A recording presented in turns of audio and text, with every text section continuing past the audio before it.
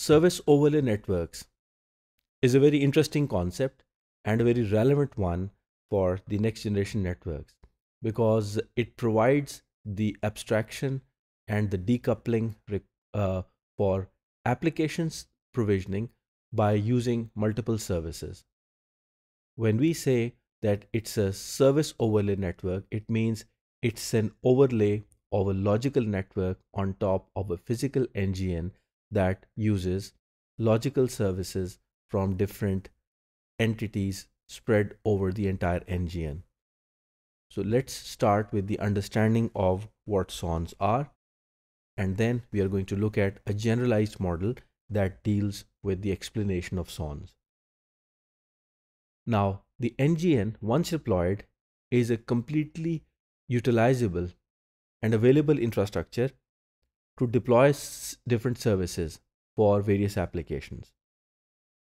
Since some kind of flexibility and abstraction is required for NGNs so that different kinds of services which are diverse in their design, in their availability, in their customer base and choices has to be provided.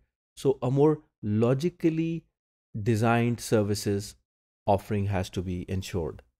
For that, SON actually emerge as a logically interconnected network. Physical interconnection is always done through wires or through physical medium. Wireless is also one option. So once we say logical, it means for a given physical infrastructure, different combinations can be established to link different nodes depending upon different requirements. So SONs offer different services in the form of functionality which are used by the applications which users are subscribing to.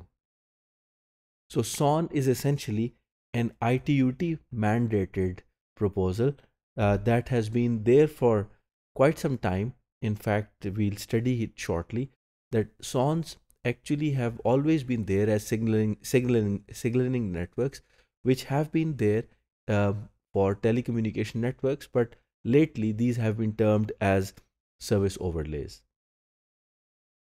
So once a SON is deployed as an overlay onto a physical NGN, then emerges the requirement to use these services. These services can be used to establish application provisioning by using these services, modifying the behavior of these services, subscribing to, unregistering, or even extending the services. SON, since is an overlay, it means NGN has to interact with it. NGN interacts with SON either via ANI interface or SNI interface. So ANI basically is the application to network interface. We'll quickly look at the figure in the next slide, or through the service to network interface.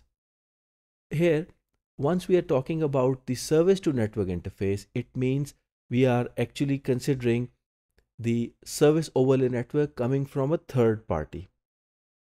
It means that we have a service provider which is offering its service to the NGN. So it opens an interface known as SNI.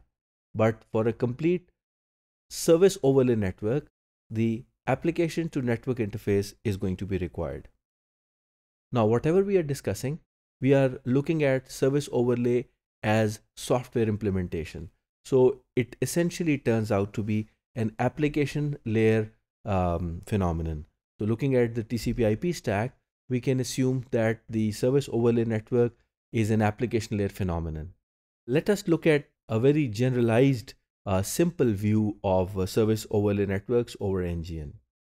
Here you can see we have the entire NGN represented through the main cloud at the core with routers connected, and we have different users coming from residential networks, enterprises, customer premises networks, etc. So all these are connecting from the access side to the NGN. Now this NGN interacts with the service overlay network through the ANI SNI interface. The service overlay network, if you notice very interestingly, is offering its services to the application layer. It means the user applications are using the services which are being offered through the service overlay network.